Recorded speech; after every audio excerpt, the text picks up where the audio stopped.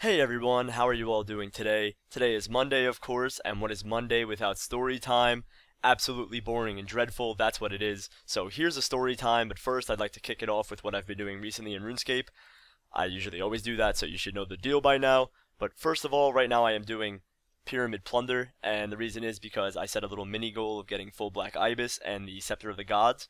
So I would really like to obtain that just because it's something cool to have. I could put it in my house and put it in my costume room or whatever it's called, and I can keep the Sceptre of the Gods, get rid of all these Pharaoh Scepters. So that would be a pretty cool thing to get. I have the black Ibis legs already. I got lucky and got those, but it took me about 3 mil thieving XP to actually get them. So I don't consider myself lucky. I was kind of due a piece. But now it's just time to get the rest and the Sceptre of the Gods, so hopefully I'll get that soon. If not, I'll be kind of upset, but I'm at 19.3 mil thieving XP. I got up to like rank 2000 in thieving, so it's pretty interesting. I'd like to get over 20 mil, maybe 26 mil to get 99 twice. That would be a pretty cool goal to achieve. So we'll see where this goes. I've just been doing this for fun recently. It's actually not boring to me, and it keeps me active and keeps me focused. So I actually really like doing Pyramid Plunder. So if you'd like to do Pyramid Plunder with me at any times, I'm usually here whenever I'm online, and I'll probably be in my friends chat, so you could check there. But if you need to train thieving and you want to train it with me, you can come to World 89 and just come to Pyramid Plunder and join my friends chat to see if I'm online, and chances are I'm there. You can ask me if I'm there or not, and I will reply to you, but I'll most likely be here. So if you want to do it with me, just head over to 89 and you could plunder with me. But anyways, what I've been doing recently this week is I did the God Wars remastering with a few friends. I actually soloed a Bandos helmet the day of the release, so that was really awesome. I sold it for 30.7 mil. I'll put a picture on the screen right now of the drop. And it was just awesome because I really wanted to get a drop the first day of the new item's release.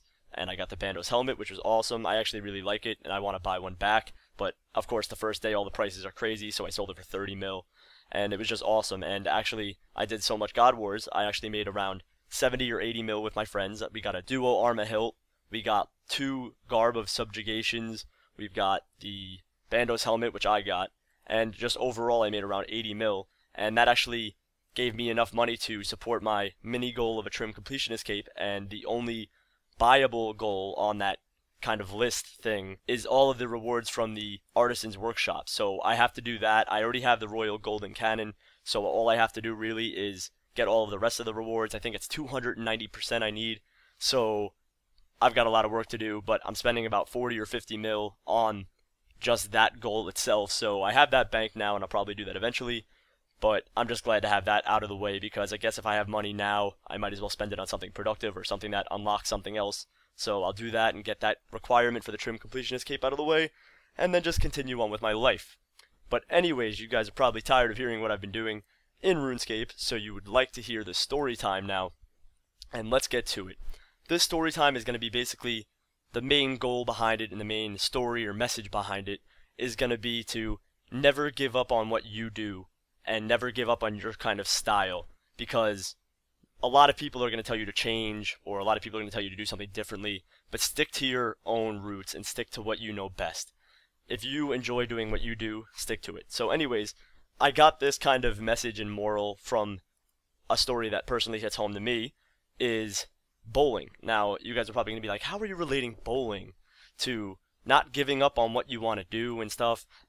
Well, this is how. My whole family's been involved in bowling for many, many years. My grandpa bowled, my dad bowled. My dad was actually a pro bowler, and he has 3 patents in bowling products, and I won't release that information on what products, but he's got 3 patents, and we run a bowling alley right now. He owns a bowling alley out here on Long Island, so it's really awesome to be involved in this kind of like bowling community.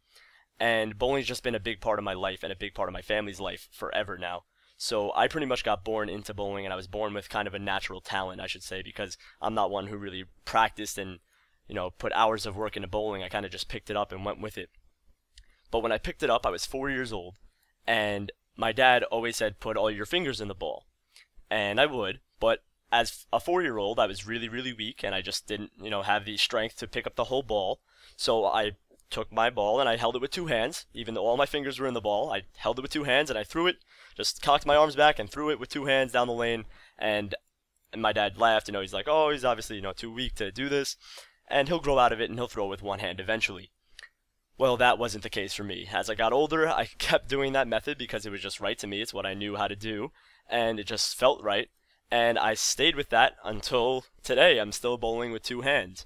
And it's crazy because back in the day, everyone would be like, "Wow, your son is, really weird at like, bowling. Like, why does he bowl with two hands? What's that about? Like, why does he do that? Is he he's being different? That's not the correct way to bowl."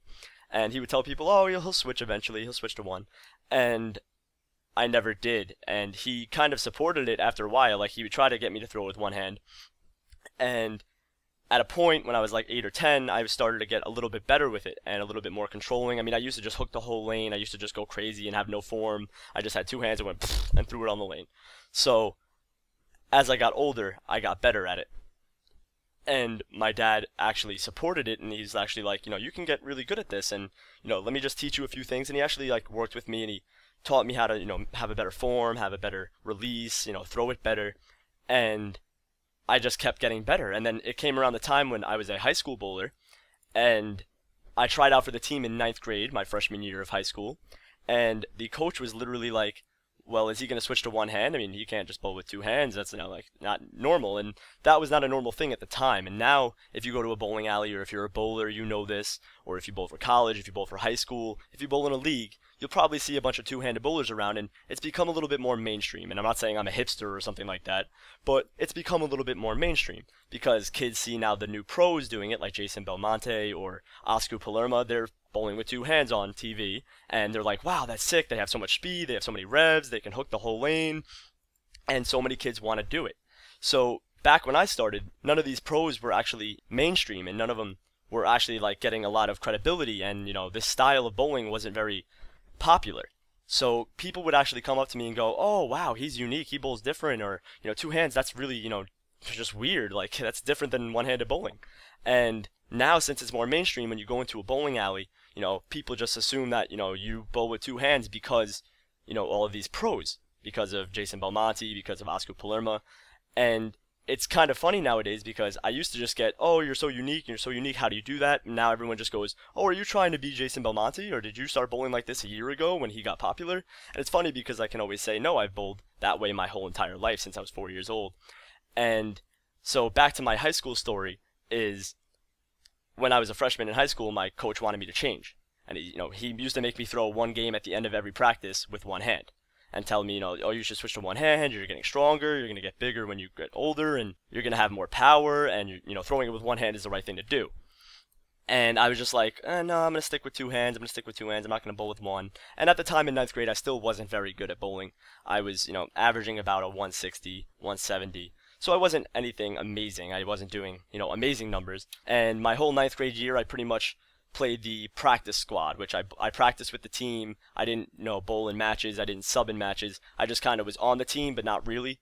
So my 10th grade year, I tried out, and I became a sub. So I was a sub for starters. The starters would say bowl bad, and I would come in. But I got better with my two-handed style. And my coach was still like, "Oh, you should bowl with one hand. You should bowl with one hand." And he kept trying to make me change, and he kept trying to, make me like everyone else. And I was just like, "No, I'm going to just stick with two hands. I'm going to do this." And he's like, "Okay, but you might not ever start. You might not ever get really good. You don't know what's going to happen." And I was just like, "I'm not really worried about it. This is how I know how to bowl, and this is how I like to bowl." So my 11th grade year, I was about to try out for the team. And this was actually when I hit my, I guess my peak at bowling. This is when I started getting really good. And this is when I started getting controlling of my ball, when I started having power over my ball, when I got bigger and stronger. I started working out my 11th grade year, and I started just bulking up a little bit, getting a little bit more muscle, and actually working on my bowling technique, not just the form, but also how I threw it. And I just got overall better and pretty much perfectly molded my craft.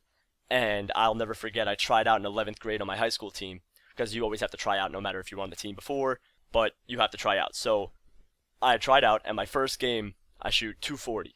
And my coach goes, "Oh, wow, Lee, you've improved." And he sees me throwing it, much better than I was in my past 2 years on the team. And the next game, I shot 220. And he's like, "Okay, wow, you're doing very good." And my last game was the first time I ever had front 11. And now, if you don't know what front 11 means, is that I had 11 strikes in a row, 12 being a 300 game. And I had the front 11 strikes.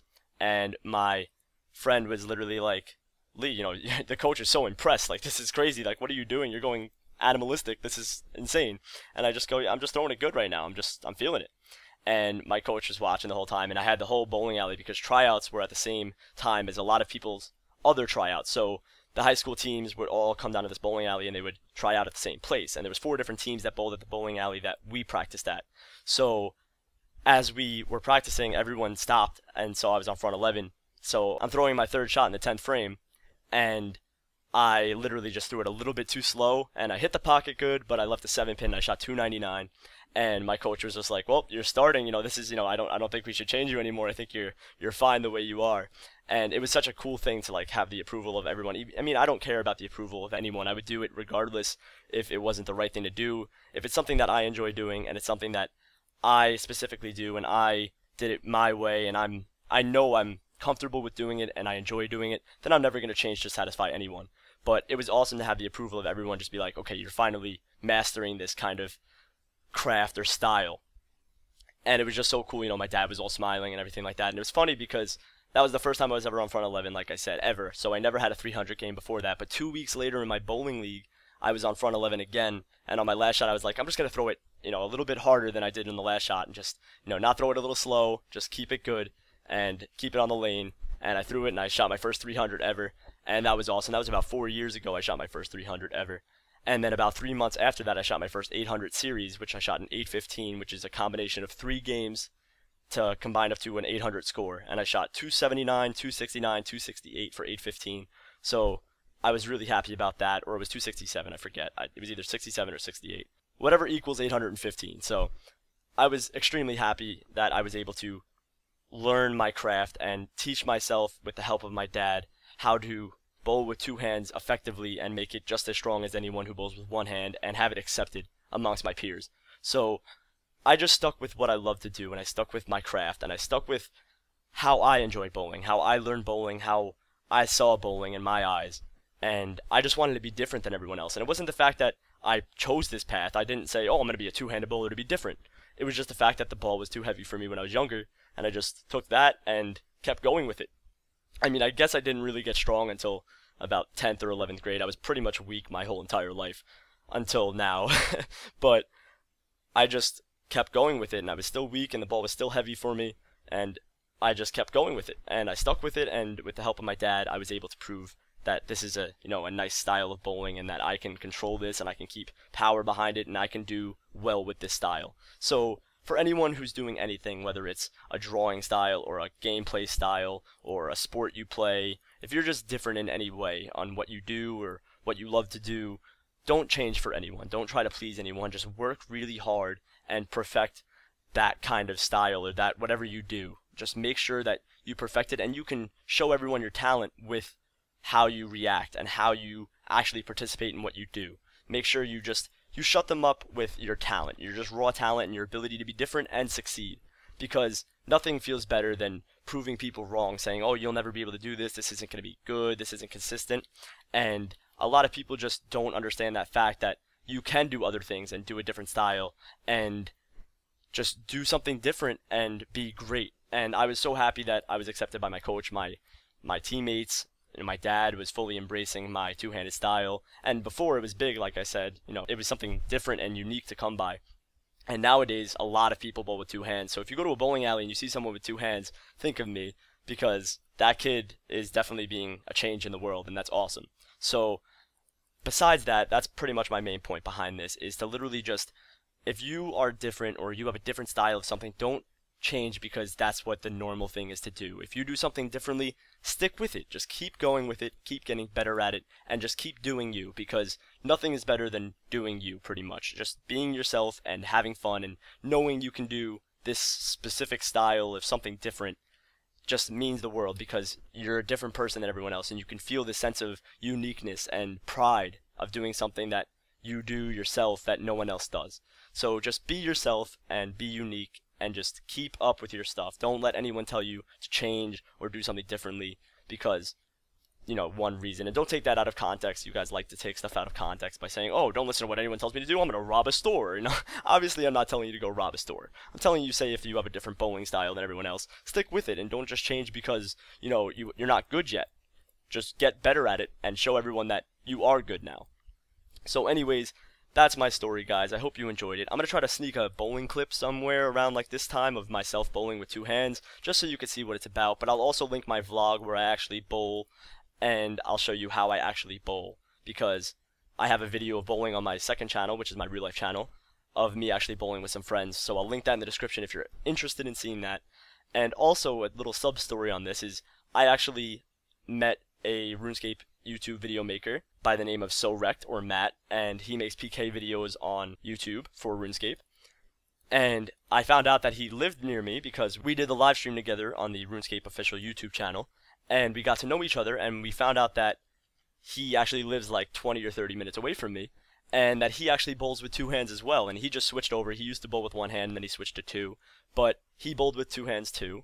And I said, hey man, you want to go bowling, or you want to go hang out and, you know, meet each other and kind of bowl at my bowling alley? We'll bowl for free, we'll have some fun. He's like, yeah. So we actually met about a week ago, and we bowled some games, and it was awesome seeing another two-handed bowler. He's a lefty, and I'm a righty, so it was really cool seeing a lefty two-handed bowler. And it was just fun to just, you know, chop it up with another YouTube video maker and just meet him. It's pretty cool to have another YouTube video maker for RuneScape on the island, and I can hang out with him now, so that's pretty cool. So that's something awesome. I just thought that was a little cool fact that you guys should know. So I hung out with SoWrecked, and he's an awesome guy, very nice person. And anyways, that's the end of this story time. I hope you guys enjoyed it. I love bowling. It's still a part of my life. I was the captain of my high school team my 11th and 12th grade year, and I actually got recruited to bowl for my college, and I bowled the first 2 years, and this is my third year, but I'm not bowling on the team because I have different views than the coach. I don't like the schedule. I have 6 classes in college this year, so I really don't have any time to bowl, and I just, you know, have no time for it. So I won't be on the team this year, but I want to try to bowl my senior year because I'll probably have fun with it then, and we go to Vegas, and we have a lot of fun trips, so it would be a very fun thing to do as a senior. But I did my first 2 years. I was the top 25 rookies in the nation my freshman year, and I just achieved so much from bowling just with my style, and that just goes to show you that really you can make anything possible with however you want to do it. I mean, I started video making even with such a simple editing style, and I just kept that simple and clean and story kind of mode through RSMVs, and I just kept my own style and got better with it, and I taught myself how to edit, and now this is the result. So I'm just really blessed to be able to be creative and have my own kind of unique way at things, and people support it, and people, you know, enjoy it, and people embrace it. So it's such an honor to be a unique individual, and I hope you guys are all unique individuals as well. You were born on this earth as an original. Don't die as a copy. Be yourself and be original. So anyways, guys, that's all for the story time. If you guys have a certain topic you want me to speak about or whatever for story time, let me know in the comments below, and post your stories below about how you do something different. Tell me about anything you do differently than someone else, whether it's batting weird in baseball, or playing soccer a different way, or bowling with two hands, anything. So let me know. I'd love to hear your guys' awesome talents, and I will talk to you guys in the next one. Later, everyone.